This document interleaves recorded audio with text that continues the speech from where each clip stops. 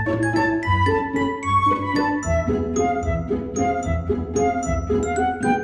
there Potterpuffs, welcome back to my channel. Today we are starting a brand new series. I haven't done a series in a while. The last one I did was Advent calendars in November or October. It was Christmas in October and that went so well. So I thought, I think it's time we start a new series for 2020. And what can I do that a lot of people have been asking for?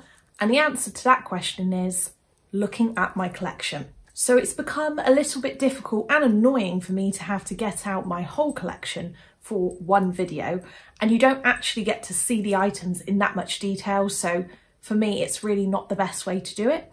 One I've enjoyed doing in the past was my Hufflepuff collection.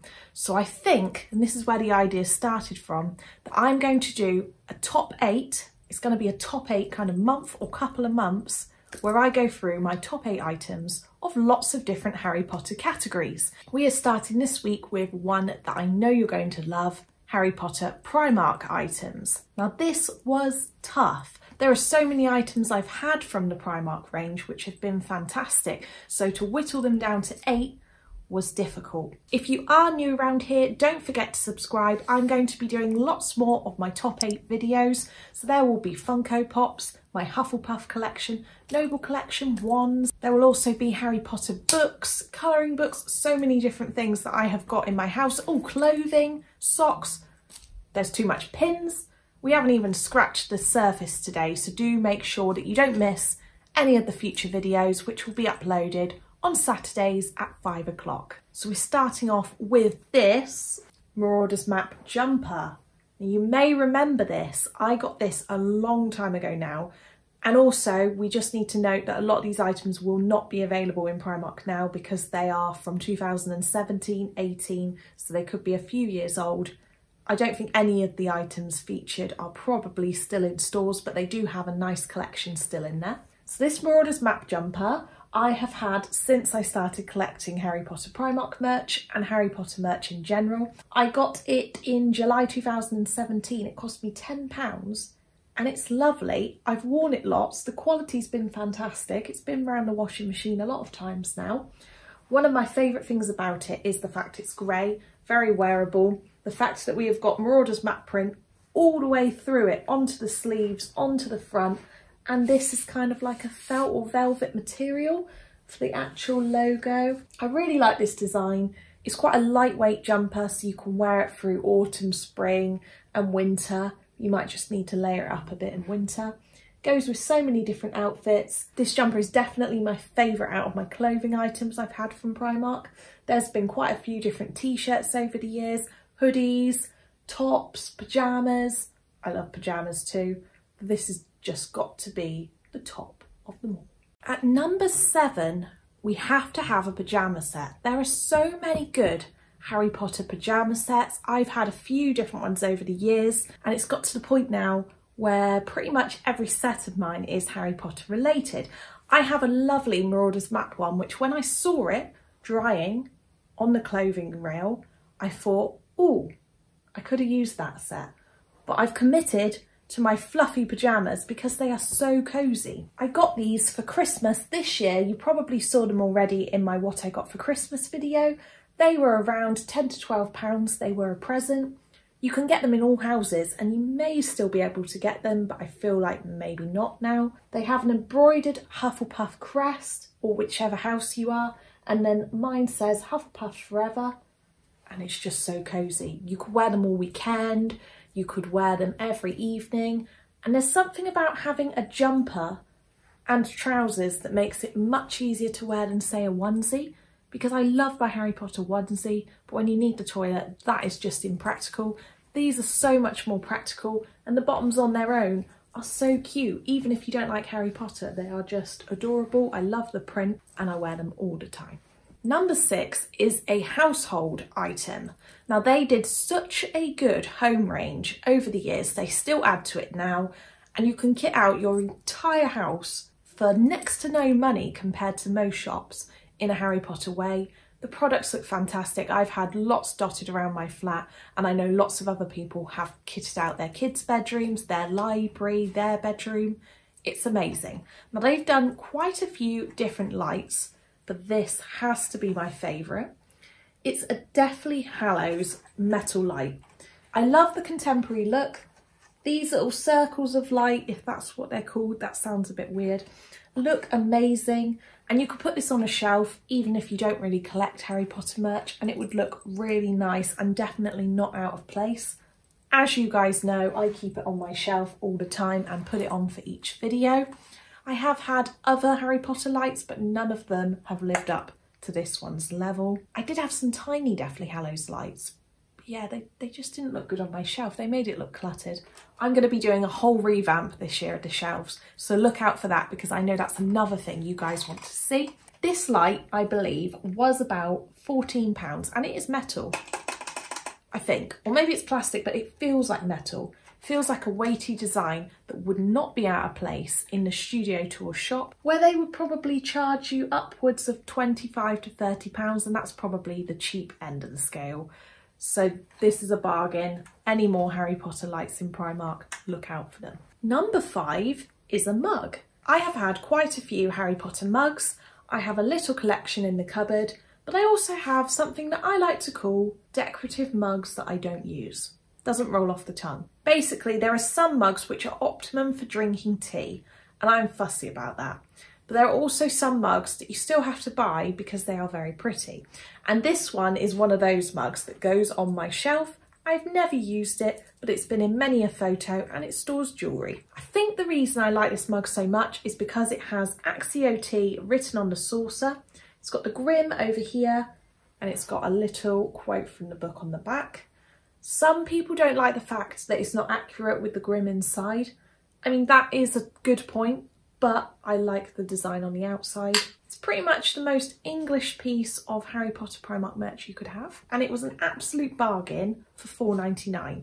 I don't think it was in many of the stores. My friend actually picked it up for me, but £4.99. This again is a really nice item, which doesn't feel cheap. It feels great and I love it. Practical merch is merch that we need in our lives, and I have been using practical merch for the last 3 years.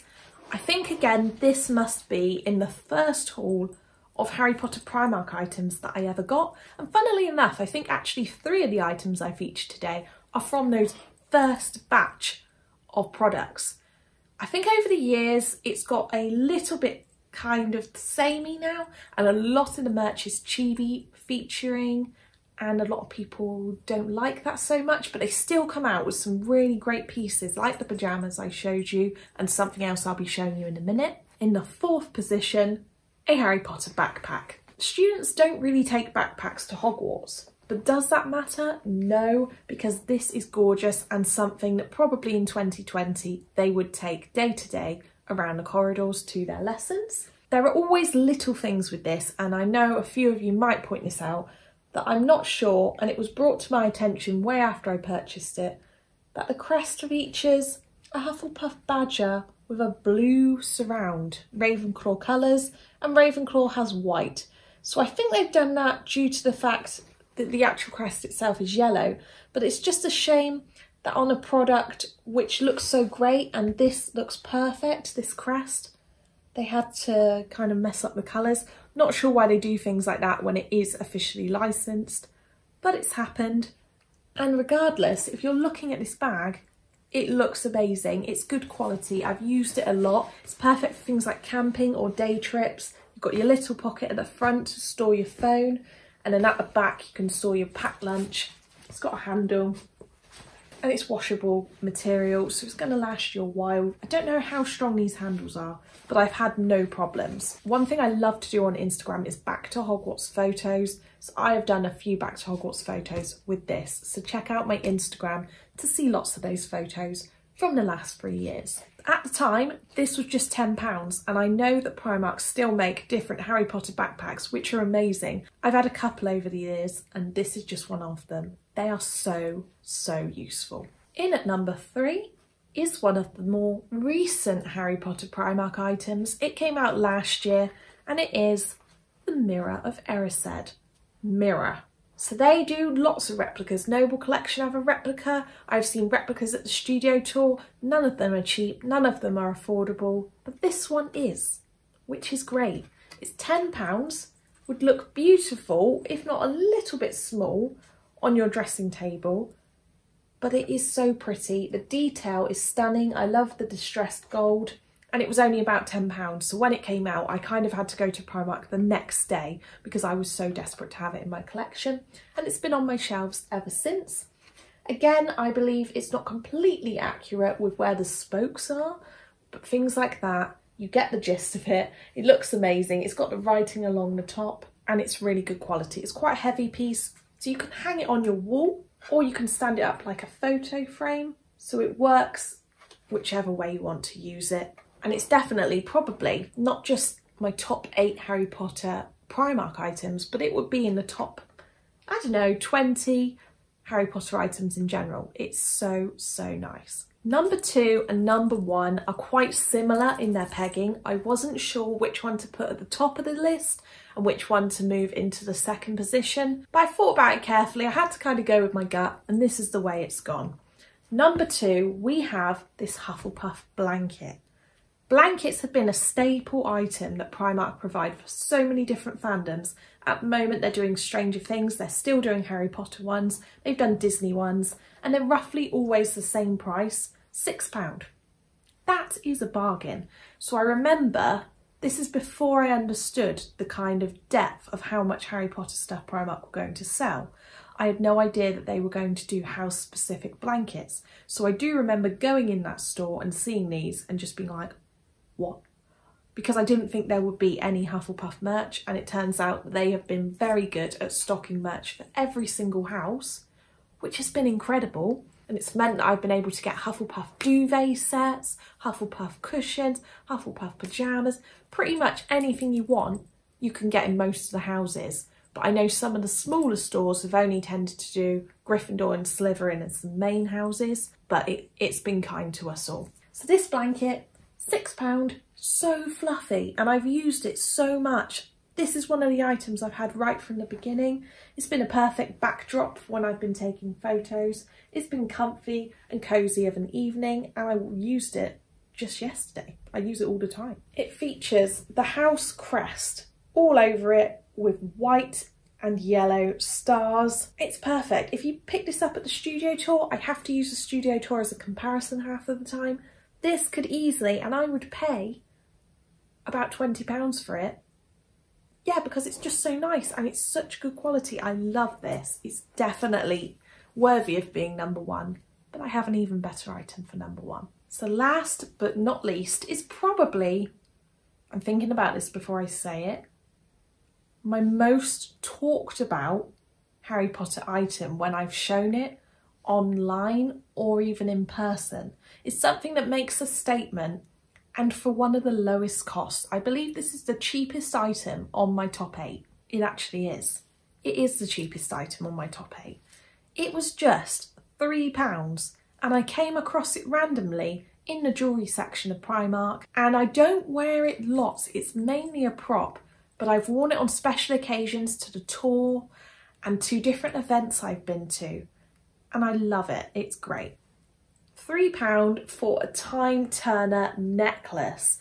Isn't this lovely? You've probably all seen it before, as I've said, but it was never in a haul on my channel.